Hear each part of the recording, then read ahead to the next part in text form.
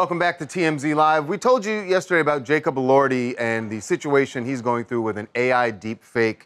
It appeared to show him in a pornographic situation. It was not him. Not him, but this has happened to Megan Thee Stallion, happened to Taylor Swift. I think the bigger issue is, and more people who are being affected by this are non-celebrities. And in fact, it happened to someone in Texas, to a young lady in Texas, and it was such a bad situation. She actually got in touch with her senator, Ted Cruz, and he did something about it in that instance, and then it inspired him to introduce some new legislation. It's called the Take It Down Act, and Senator Cruz is joining us right now to talk about that. Senator Cruz, welcome to TMZ Live. Guys, great to be with you. Thanks for having me. Thank you so much. Tell us about the situation that you had with this young lady and why you decided to introduce this legislation.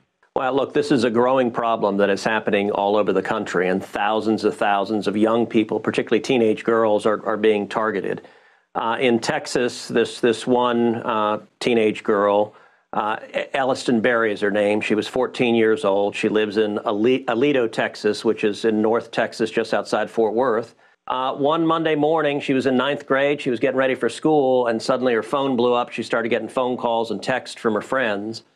It turned out another teenage boy at her school had taken a picture of her, a perfectly innocent picture, on social media, and had gone to an app and had used it to make a deep fake of her and made it appear that she was nude. And this teenage boy did this to several girls in the class.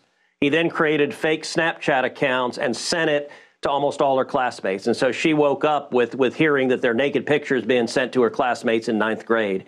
And you think about how hellish it is just to be a teenager anyway, to wake up with that. Elliston went in to her mom. She was in tears. She was crying. It was a horrific journey. They found the kid, and ultimately they found out who did it. He was transferred to another school, but he faced no legal penalties, no consequences. And for 9 months, Snapchat did nothing.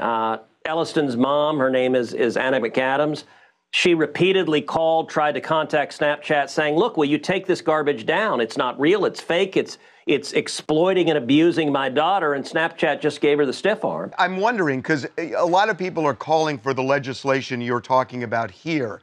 But just as a practical matter, it's hard to corral the internet, and especially if it's worldwide, which it is, and there are no boundaries to it. So although I mean, personally, what I think is this is necessary, I'm wondering how effective it's going to be given the new world order with what we're seeing with AI and whatnot. Yeah, look, obviously, we're not going to prevent all bad conduct, and there's still going to be horrible things that happen. But what this bill is trying to do, and it's a bipartisan bill, I've introduced it with Amy Klobuchar, Democrat from Minnesota. We've got 12 senators, 6 Democrats, 6 Republicans, so we've got a broad coalition behind it.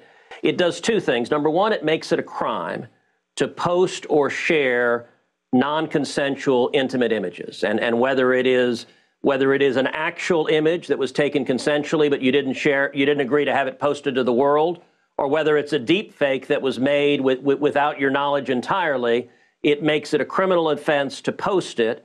But then secondly, and this is a really important piece on the bill, it puts a legal obligation on big tech that when the victim or victim's family says, hey, these pictures are of me, they're non-consensual, that the tech company has 48 hours to take it down. And that, look, I'll tell you, with Elliston, for 9 months, the pictures were still up on Snapchat. Her mom told me that last week. And I said, what do you mean? They're still there right now? She said, yeah. I told my staff right then, I said, all right, get on the phone with Snapchat right now. If need be, put me on the phone with the CEO. Let's get this taken down immediately.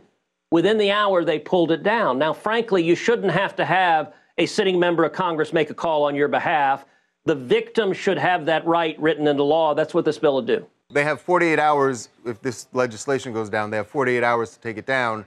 The issue becomes that even if it's up for 48 hours, other people grab it, and then it's hard to crush it. But you're right. This is a step in the right direction. Senator, we know your time is short.